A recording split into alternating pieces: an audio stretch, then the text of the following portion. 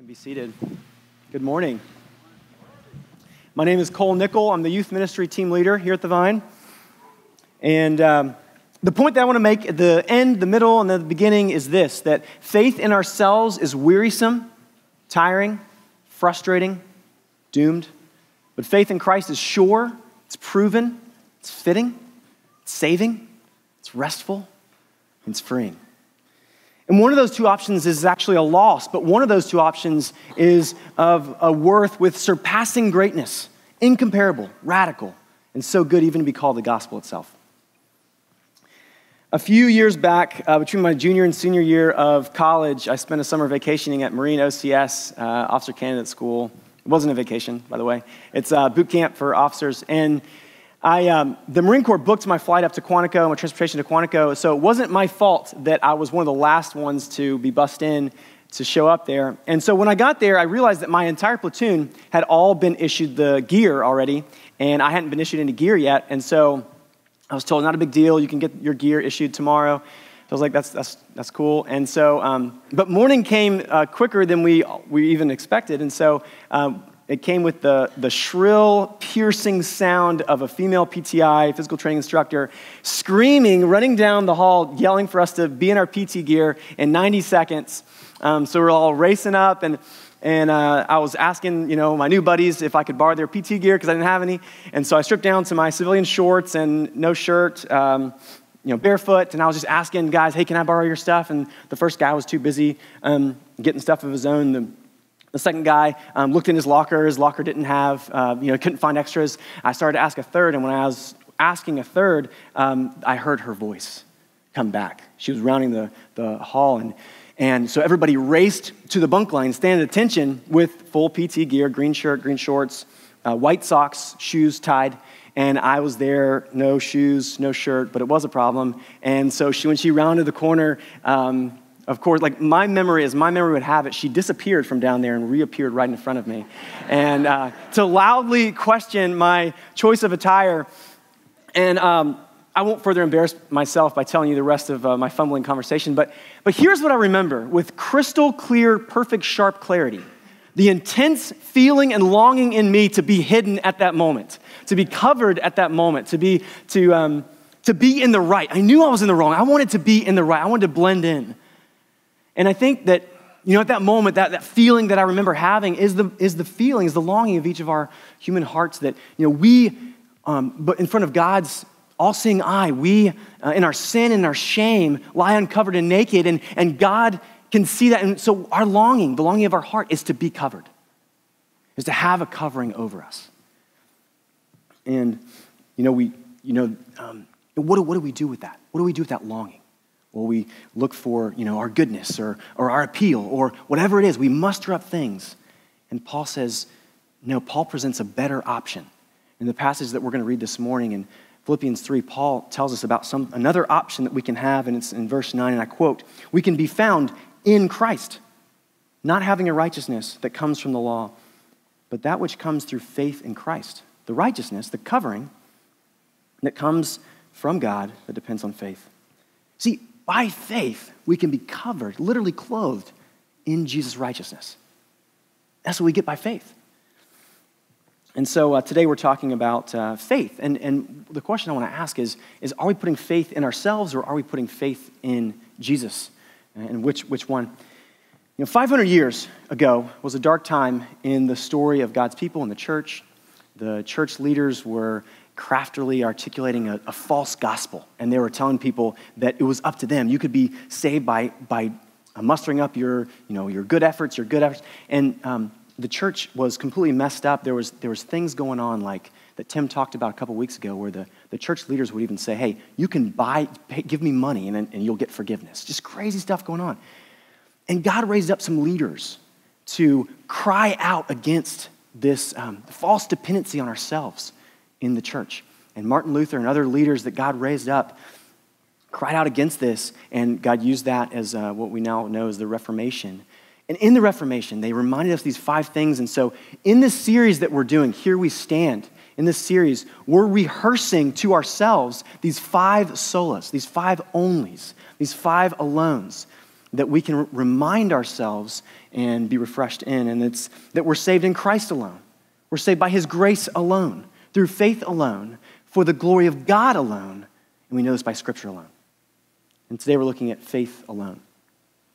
So in the passage we're looking at today, it's written by one of the most influential men ever to walk the face of the earth. It's the Apostle Paul. His writings just transformed a lot of stuff. Paul was a highly educated man. He was very eloquent. He had poise. He was articulate. He would not use lazy words, but he would carefully choose his words for each given occasion. And he said this, stuff with eloquence like this: everything to my profit I consider loss compared to the surpassing greatness of knowing Christ Jesus my Lord. But then, in all his eloquence, he then said, I consider everything to my profit to be crap. And he said, in Philippians 3, he used the word that was crude back then, and it's crude now. It means human excrement. He used this word to say, why would such a highly educated man use a word so known for being so filthy? It's because he saw something.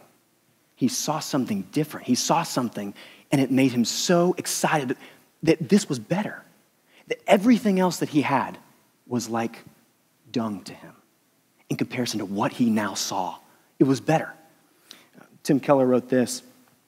He said, when the sun comes out, the glorious stars can't be seen anymore. And the things in our eyes, accomplishments, money, influence, power, those things which shone so brightly in our eyes, Paul says something has come out so brilliant, he can't see those things anymore. The word translated here, among finding other things, Paul said, I've found the super thing. We love things. We love having things. Things bring happiness. And Paul said, wait, I found the super thing. And we know that he's talking about Jesus. He found Jesus. He met Jesus. And so everything else was as profitable as dung to him. Read with me Philippians 3. We're going to read 2 to 11. Paul wrote this with great emotion. He said, look out for the dogs. Look out for the evildoers. Look out for those who mutilate the flesh. For we are the circumcision who worship by the Spirit of God and glory in Christ Jesus, and put no confidence in the flesh, though I myself have reason for confidence in the flesh also. If anyone else thinks he has reason for confidence in the flesh, I have more. Circumcised on the 8th day, of the people of Israel, the tribe of Benjamin, Hebrew of Hebrews, as to the law, a Pharisee, as to zeal, a persecutor of the church, as to righteousness under the law, blameless. But whatever gain I had, I counted as loss for the sake of Christ. Indeed, I count everything as loss because of the surpassing worth of knowing Christ Jesus my Lord. For his sake, I've suffered the loss of all things and count them as rubbish. That's that word. In order that I may gain Christ and be found in him, not having a righteousness of my own that comes from the law, but that which comes through faith in Christ, the righteousness from God that depends on faith, that I may know him and the power of his resurrection, and may share in his sufferings, becoming like him in his death, that by any means possible I may attain the resurrection from the dead. God, your word is awesome and inspired, and it's our authority in Scripture alone that we put our confidence in. Lord, I pray that you would speak to us today through your word. I pray that your word would take root in our hearts. In Jesus' name, amen. I grew up playing basketball at different gyms around my hometown, Aiken, South Carolina. And after getting excited about things of the gospel when I was high school age, I would try to engage in conversations after playing with different folks. And I remember playing with this group of guys, and when playing basketball, you kind of develop some camaraderie, some mutual respect for each other. And so I was talking to this guy after playing with him and started asking these series of questions that I had learned as someone taught me to kind of run through some questions to open a gospel conversation potentially. So I started asking these questions. I said, hey, according to your religious background, do you think heaven's a free gift or something you have to earn? And of course, like 99% of the time, he said earn, because that's what the answer that most people gave was. And I said, so if you're earning your way to heaven, then who gets the credit when you get there? And he said, well, I guess me. I said, yeah, if you're earning your way to heaven and you get the credit when you get there, then who are you putting your faith in? And right there in the middle of the Bible Belt, he knew the right answer was supposed to be Jesus, but he was forced to say, well, I guess myself. So we kept talking, but I want to pose that same question to us this morning. Who are we putting our faith in? And before we just quickly give the pat answer of, oh, Jesus, I want to challenge us. We may be putting faith in ourselves more than we think. I want to break the passage down into 2 points. First, faith in ourselves, and second, faith in Jesus. So first, faith in ourselves, that's the first few verses, and then faith in Jesus and what both those look like. And the whole reason we put faith in something, ourselves or Jesus, is to measure up, to be acceptable, to arrive, to get there. So first, faith in ourselves. Look at verse 2. Paul starts out, and right in the beginning of the passage, Paul remembers something. You can see this in his writing. His fists tighten. He gets angry. He uses harsh words. He says, look out for the dogs. And that term, he's not talking about cute puppies or fun pets. These aren't domesticated dogs, but wild dogs, scavenging dogs, dogs ready to kill. He's saying, look out for the filthy, low-life, scavenging, disease-ridden, lowly haters. They're proclaiming something very, very bad. And what is it that they're proclaiming? What is this teaching that makes Paul so excited, so angry? It's works righteousness. It's seemingly not that bad, right? He said it's putting confidence in your flesh. It's the false encouragement saying, hey, you got this.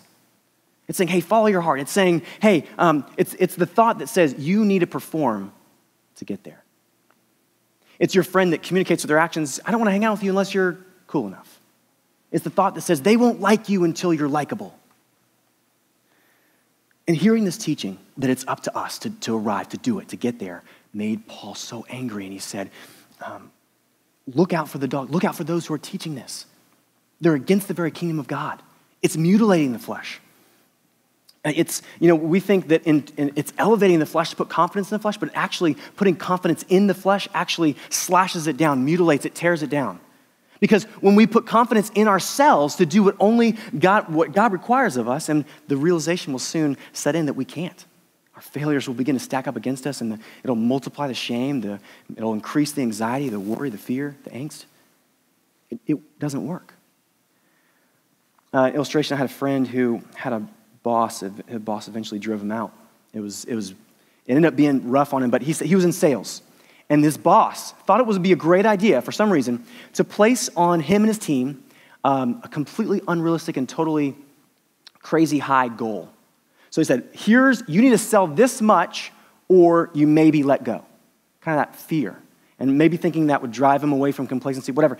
So he said that confidence in him and his team ended up hurting them because it wasn't attainable. You couldn't accomplish that. And so he ended up leaving the company. It drove him out. Another thought, here's an illustration. Imagine right here is a chair made of paper.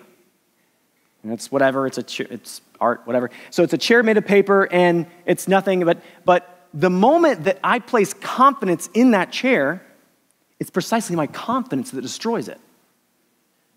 See, in our flesh doing good, that's great, but the moment we place confidence in our flesh to perform at the level that God would require, it's precisely our confidence that mutilates, that destroys our flesh.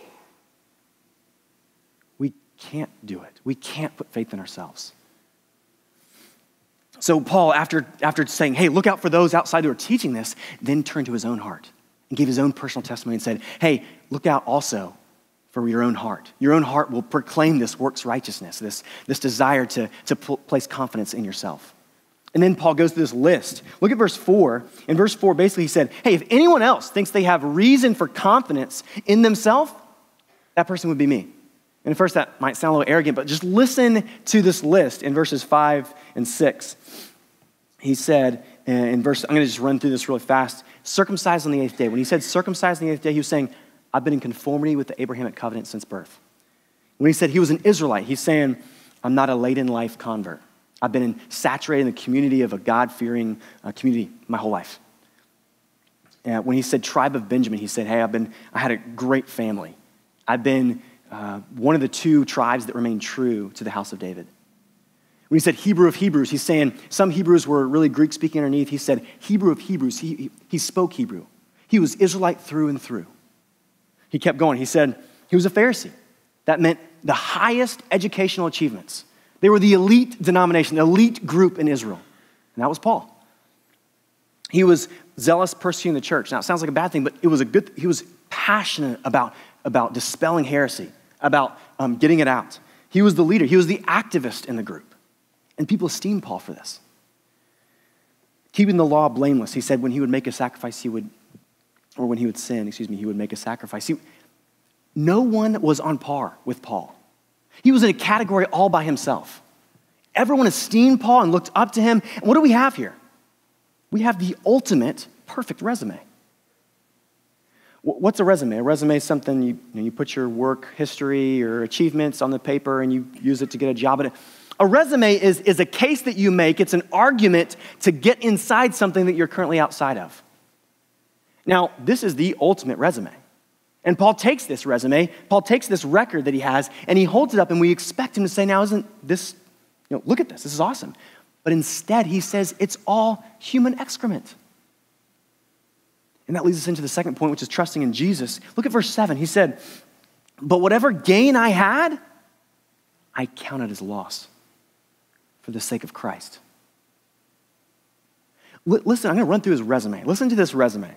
He had great parents' training since birth. He had privileged nationality. He had amazing family. He had the best parents. He had the most prestigious success. He was most passionate in his field, blameless in reputation. Paul was famous for his wisdom, for his leadership, for his success, his zeal. Up to his life at this point, there were no losses. Paul was on track for an unparalleled life of success, of acclaim, of reputation. He had it all. So then, much to our shock, verse 8 tells us why he considered all of this as loss. It's because he said he saw something that wasn't on this list. Something that was infinitely better, that outshone everything else to the point of where it didn't just dim, but went out of sight. He met Jesus. Paul met Jesus, and he said that the worth of knowing Jesus so far surpassed these other things in value that they actually went from the gain column to the loss column. Now, why are these things losses? It's because they teased him to trust in himself and not Jesus. If there is anything that is tempting us to put our faith in those things and not in Jesus, that is loss to you. That is poison to us. That is garbage to us. Faith in Christ is beautiful. It's surpassing value, surpassing greatness, Paul said. This knowledge so far surpasses other things that their net worth is zero. In fact, less than zero, because that's what a loss is. A loss is less than zero. How is this? How is this? Well, verse 10 says that it's in knowing Jesus. And what does it mean to know Jesus? It means to know him personally, relationally. It means to know Jesus as parents and children know each other. It means to know him as wives and husbands know each other. And when children know their parents, if they're trustworthy, they trust them. Inside knowing them, they trust them. And in verse 8 and 10, we see that speak of knowing Christ. And then verse 9 speaks of having faith in him. You see, they're connected. When we know Christ, we have faith in him. See, faith isn't, when you know someone, you trust them. Faith isn't blind, irrational, illogical jumps of baseless hoping. Faith is being convinced of the promises of Jesus inside the context of a personal relationship with him. That's what Paul found. And that's what Paul said, this is of surpassing greatness and worth. We all want to stand justified. We all want to stand accepted, welcomed. What does it mean to be justified? On even a small level, what does that mean? Well, every other religion in the world, apart from Christianity, and every even non-religious system that cultures construct to have order, you do this. You present your goodness to the judge or the system or whatever to be welcomed in. Here's a few examples. We present our resume to the boss to be hired. We present our transcript to the school to be accepted. We present our athletic achievements to the coach to be welcomed onto the team. We present our record of morality to the judge to be counted innocent. In each of those cases, it's us doing the work for ourselves to present it to the judge, to the system. We even do this on a relationship level. We present our likableness to this friend group to be counted as cool. We present our looks to this friend group to be deemed pretty. We present our success to this group to be respected as put together. We do this in all of subconsciously. But Christianity is different from all these systems in that we don't need to muster up the ability. We don't need to keep trying and striving to measure up because Christ has measured up and has done the work once and for all, and it's finished, he said. We don't need to place hope in ourselves. We can seek to be discovered, realized, found, as Paul said, in Jesus. Tim Keller said, and when I first read this, I had to read it twice. He said, to repent of your sins only makes you an unsuccessful Pharisee. It's to repent of your righteousness that makes you a Christian. I'll read that one more time. To repent of your sins only makes you an unsuccessful Pharisee. To repent of your righteousness makes you a Christian. And what he means by that is to repent of hoping in your righteousness, to repent of hoping in your success, your goodness, your being nice, your personality, whatever it is. Because us hoping in those things is the epitome of arrogance. We can't save ourselves. Why do we keep trying? When we repent of our good works, that's when we begin to see that our goodness, in fact, pales in comparison to the surpassing greatness of knowing the Son of God himself, the Lord Jesus. Faith in ourselves is a task doomed to failure.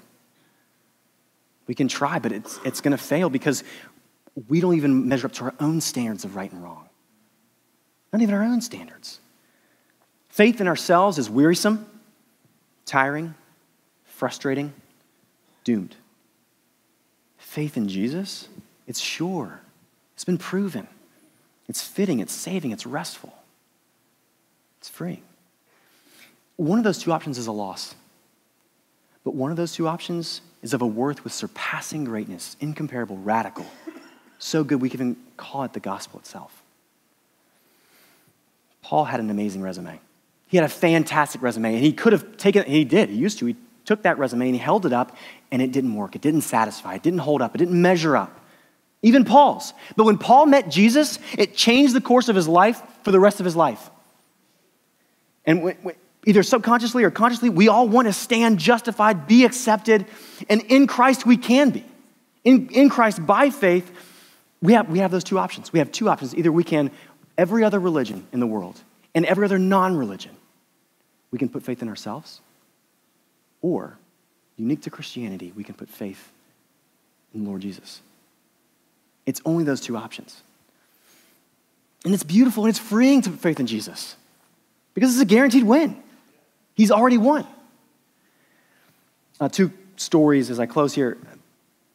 Tuesday night had a long conversation, just random long conversation with this guy. Picture in your head a surfer guy, okay? So he's chill and stuff. And I was sitting, waiting on something, and he came and sat down. And he just was ready to talk, and so we just started talking. He started talking about super real things, genuine things, and so I started talking about Jesus, and he almost lit up a little bit when I started talking about Jesus, and he's like, hey man, that's so great for Jesus to inspire you. I love that. I love that Jesus inspires a lot of people. I encourage that. And he said, I don't belittle people for being inspired by Jesus. And he's like, people shouldn't belittle me for being inspired by other things. And then he kind of sat and wanted to hear my response to that. And so I thought about it for a second. I said, well, for me to just be inspired by Jesus, I believe that would be to actually know nothing about him at all. And he kind of leaned forward, ready to hear what I had to say. And I said, Jesus is different from every other religious figure, because I'm not just inspired by him, but he actually paid the debt that I owe. He actually wiped my record clean. He won the victory for me. He welcomed me into his family and welcomed me into a personal relationship with him. I'm not inspired by him. If I'm inspired by him, I can look at his resume, look at Jesus' record and say, well, I can admire it. I can like it. But in faith, Jesus' record is our record. By faith, what Jesus has done and has accomplished is what we have done, what we have accomplished. In faith, we're united to Jesus in his death and resurrection. So Paul says this is of surpassing value. This is so amazing. I've got to shout this. One more story I read of a man who lived in another place in the world. And this man lived in a place that was very unstable. There would be like one village here might just be completely taken over by another village, just taken over completely. And So there's just a lot of instability, and so what people would do, instead of putting their money in their house or their possession, their precious metals or whatever in their house, they would not take it to a bank. They would go and bury it, and that would be the safe way to like keep it, and they would know where it was going. So then what would sometimes happen is their house would be taken out, and that treasure would stay buried. And so there was this one guy who was one time working in a field, and he was just a worker, just average guy, and he happened upon some of this buried treasure. And he was digging, and he found this just massive amounts of buried treasure. And he got so super excited, and he covered it back up so no one could see. And he went back to the landowner and said, how much to buy the plot of land? And the landowner maybe didn't want to sell, whatever. He gave this price and couldn't afford it. So he went home and with joy, like happiness, happily started selling systematically every single thing to his name. He sold everything that he had. He got all the money from everything that he sold, everything to his name, and brought everything that he had back to the landowner and said, here, and he bought the field. And he knew as soon as he bought that field, it was over. He was now rich beyond his wildest imagination because he knew that the value of what he now had so far exceeded, it was like an infinite value. That story that I just told you is actually a fictional story, it's a made-up story, but Jesus actually made up that story and told it as a parable in Matthew 13 to illustrate the value of the kingdom. Jesus said that man with joy sold everything to his name because what he saw was so much more valuable. That man, you could say, was Paul in Philippians 3 when Paul said, but Paul had actually acquired a good bit of wealth. He acquired a good bit of resume. He acquired a good bit of reputation. But then Paul happened upon something and he said, that so far exceeds in value what I have, that I'm going to give it all away. I consider everything else to be lost. And he pushed it over and he said, I want that. And Paul got Jesus. And when he got Jesus, he said, Jesus is of such surpassing worth and value that it so far exceeds everything else.